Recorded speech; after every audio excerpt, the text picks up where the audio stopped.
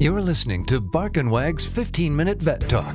Each week, your host, Polly Requa, interviews veterinarians and individuals in the pet industry from across the nation answering pet questions. Bark and Wag podcast is produced weekly for your enjoyment, and show notes can be found at barkandwag.com under the podcast tab. That's BARKNWAG.com. Please remember to subscribe to Bark and Wag 15-Minute Vet Talk.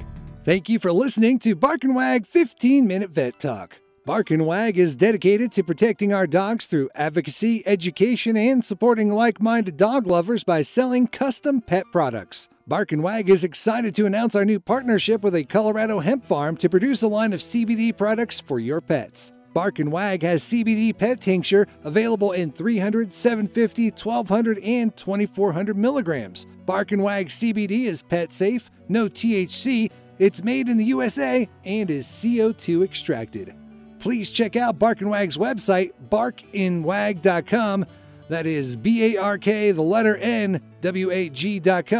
to see our line of CBD and awesome merchandise. We love pooch ideas for podcasts and merchandise, so anytime send an email to Polly at barkandwag.com with your suggestions. Welcome to Bark and Wag 15-Minute Vet Talk. I'm your host, Polly Requa. Today we're talking to Cindy Myers, animal intuitive, about what is going on in December and January. Welcome, Cindy. Hi, Polly. Good to talk to you. Yeah, thanks for coming on. We love our monthly reports on what webinars you have. And so I wanted to let the listeners know, what do you have going on for December and January? Okay. I have an intuitive listening webinar on the 28th of December. But in January, I've got a couple fun things coming up. I do have an Animal and Emotions webinar on January 11th. And then on the 19th, I'm teaching an Introduction to Animal Communication class hosted by Jen Weigel. We've been doing these together now for several months, and they sell out quite quickly because we keep the class nice and small. But they're all on Zoom, so it's a lot of fun. And I start teaching you with with my alpacas, and then we include your dogs and cats, or actually somebody brought their cows, sent photos of their cows, and we worked on communicating with their cows. So we get to work with your animals as well as starting off by learning with my alpacas to begin with. And it's just been a real blast. So that is January 19th. And I don't want to jinx myself, but we've had 100% success this far, even on Zoom, and having people connect and having a special connection with animals intuitively. So it's been really fun and interesting and a great experience.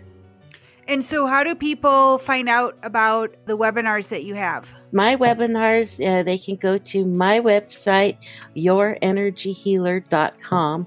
And I'm going to put up the link to the January 19th class. We just got the date set, so I have to double check to make sure it's up on Jen's site because she's the one hosting it. So it goes through her, but I'll make sure there's a link to her page for this specific class on my homepage. So you can go there, or you can always email me at cindy@beananimallistener.com, or there's a contact page on my homepage as well, or at my website, and you can reach out to me there.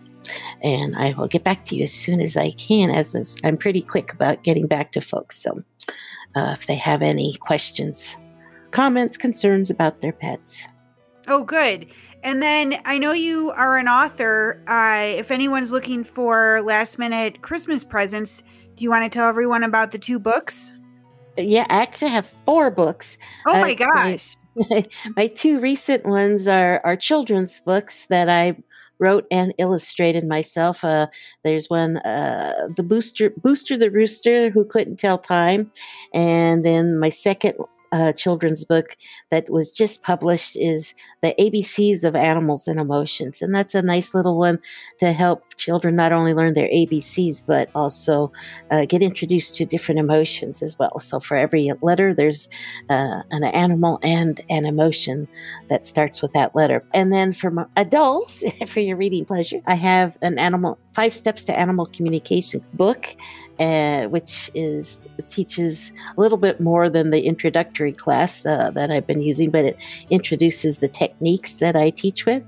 And then I have my memoir, Alpacas Don't Do That. That was my first book. And they're all on Amazon. And actually, there's a book tab on my website too. So if you don't remember it, just go to my website and go to books, and they're all listed there with a link to Amazon on any of them that you might be interested in purchasing. Yeah, I know about I guess I forgot about the 2 that you had written before, but definitely the children's books. I actually have purchased those and given them to my niece and nephews. Oh, great. Anyway, I hope they enjoyed it. Yeah. So terrific. Well, any listener that has any questions, please contact Cindy, and I hope you have a nice holiday. Thank you, Polly. You too. Have a very Merry Christmas, Happy Hanukkah, and whatever else you may celebrate. Enjoy and be safe. All right. Well, Happy New Year, and I'll be in touch in January to find out what's going on in February and March. All right. Sounds great, Polly.